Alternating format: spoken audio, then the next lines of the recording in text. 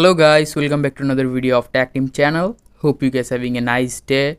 In this video I'm gonna walk through how can you use Google Find My app. So guys, you need to download it from Google Play Store, and after that just open this app. After opening this app you will need to give your Gmail and Gmail password. Now here you can see there are two devices showing in my case. You can see multiple devices if you have multiple logged in with your Gmail account. The top one is your current device that you are using. You can choose the name of the device, you can change it. If you click the top right, this three dot icon, you will see this option, help and feedback.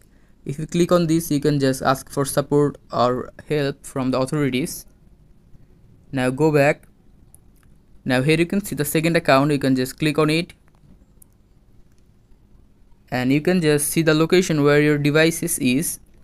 If the location is turned on that device, in my case here you can see the location is turned off. That means I cannot see where the device is. And you can just play sound from the device by clicking this option. By clicking this, in that device it will play a sound and you can just find it. And here you can see this settings icon, click on it. And in the bottom here you will see factory reset that phone, just click on it.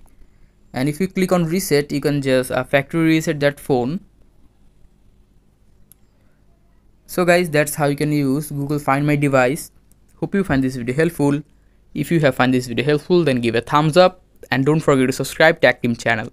Thank you so much for watching the video.